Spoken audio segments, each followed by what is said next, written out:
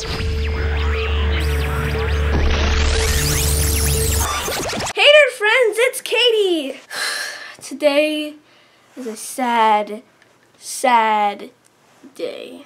Today, we found out Steve Whitmire is not going to be part of the Muppets anymore. So today we discuss. Okay, so Steve Whitmire was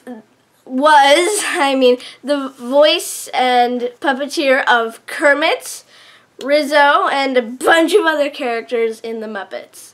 Okay, so I don't know what happened. I don't know if he quit, if he was fired, or something like that. I have no idea, but I'm just so sad.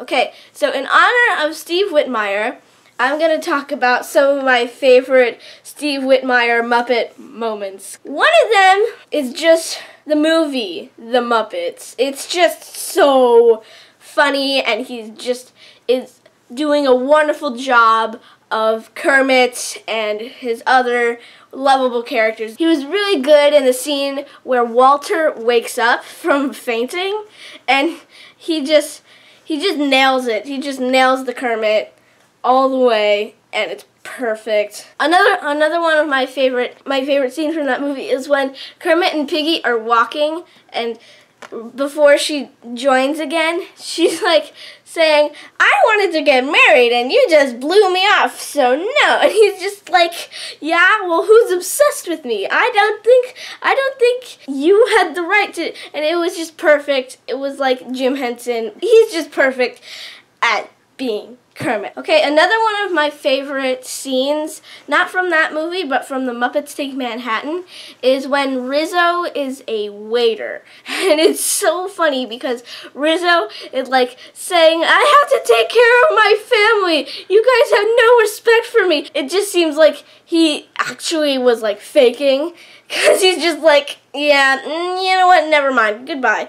So he's like, "I quit from this table. Someone else deal with these weirdos." I just think that's a really funny scene. One of my other favorites is the helicopter scene in Muppets Most Wanted. I think he also did a good Kermit in that as well. It's just a very, very silly part.